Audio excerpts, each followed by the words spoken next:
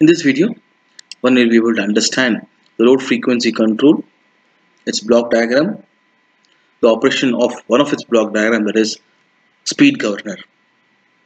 So I am Mohan BS, working as assistant professor in Department of EEE SJPIT.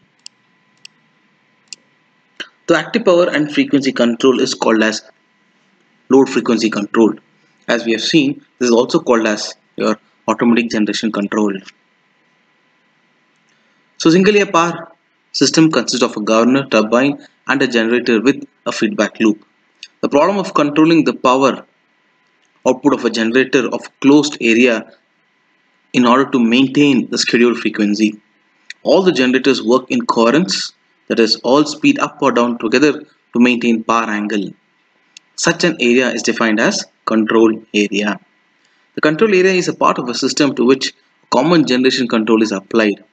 The boundaries of control area will coincide with that of an individual electricity boards. To understand the load frequency control problem, let us consider a single turbine generator system supplying to an isolated load. So this is your load frequency control block diagram, where we have speed governor, input being your reference frequency, turbine, generator load, output frequency is being checked, given as feedback to regulate. So let's see each one part by part. However, in this video we'll be understanding the working principle behind speed governor and the various parts. So turbine speed governing system. So this is a block diagram or representation of a speed governing system, and there are four main parts. So let us see one after another. The speed governing system is a steam turbine as shown here. So as told, there are four parts: flyball speed governor, hydraulic amplifier, linkage mechanism, there is A, B, C, D, E, the linkage mechanism, and then speed changer. Let us see the first one, flyball speed governor. So this entire setup is your flyball speed governor. Change of speed, that is frequency, is in turn frequency is sensed here. As speed increases, the flyball moves outwards and point B on the linkage mechanism moves downwards. As speed reduces, the process is being reversed. Hydraulic amplifier. So this entire thing is your hydraulic amplifier. It's comprising of a pilot valve and a main piston arrangement. Low power level pilot valve movement is converted into high power piston valve movement. This is necessary in order to open or close the steam valve against high pressure steam.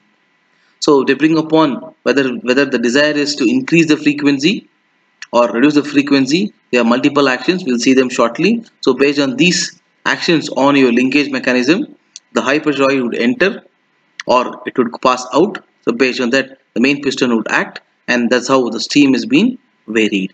So let's see, we'll have detailed explanation on this shortly.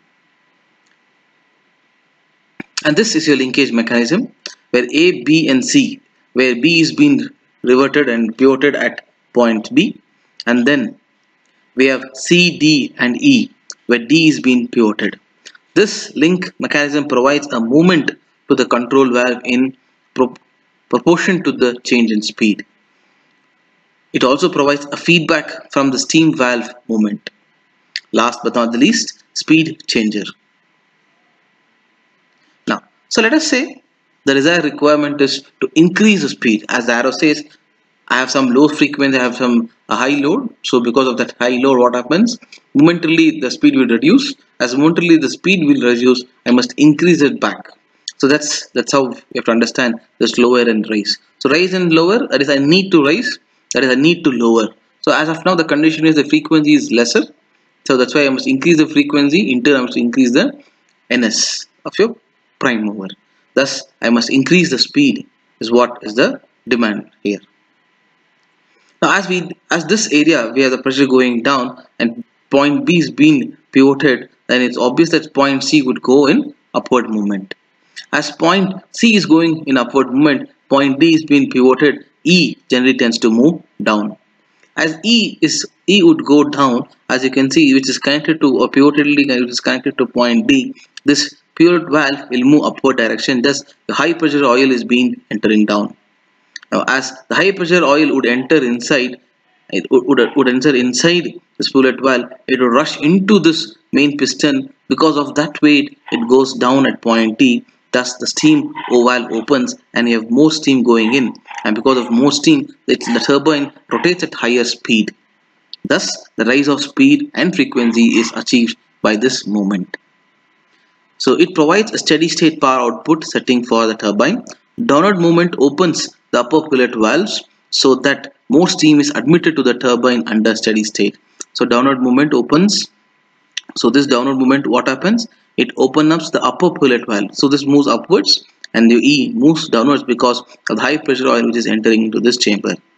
The reverse happens for the upper movement of the speed changes. Thank you for watching the video. Please do subscribe to the channel to enhance your knowledge further.